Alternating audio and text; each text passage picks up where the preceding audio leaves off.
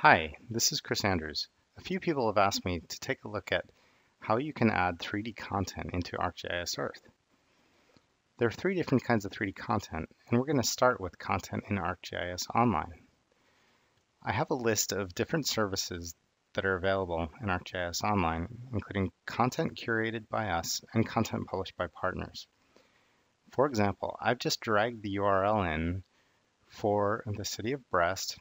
And you can see some of the high detail building content we have, as well as the lower level of detailed buildings for the city. You can drag and drop in the URL both from a web page or from the address bar of your browser. In this case, we're taking a quick look at Auckland. You can also add scene services, in this case, into ArcGIS Earth by entering the URL into the Enter URL form in the Add Data dialog.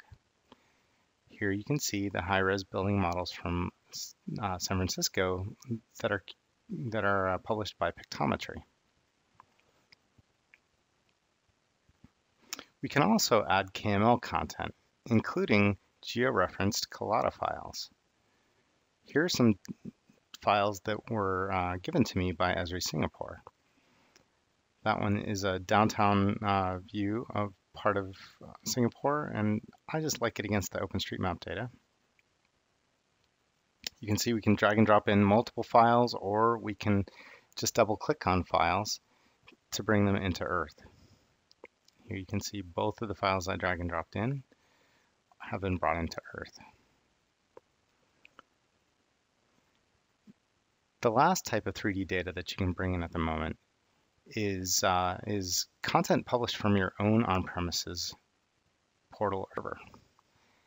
In this case, we have data for Portland that is used for one of our demos up in ArcGIS Online. And Brian Sims was nice enough to give me the direct links to some of the data sets on his portal. So you can see I'm about to toggle on and off some buildings that are planned for demolition. And then you can see I can turn on trees and high resolution buildings for one proposed plan. And then we have more trees and additional buildings that look like they came out of City Engine, or at least using a procedural RPK, and then were published to Brian's portal. And so that's a quick look at how to bring different types of 3D content into ArcGIS Earth Beta. We look forward to hearing from you, and we'll be adding more capability as soon as we can. Thank you.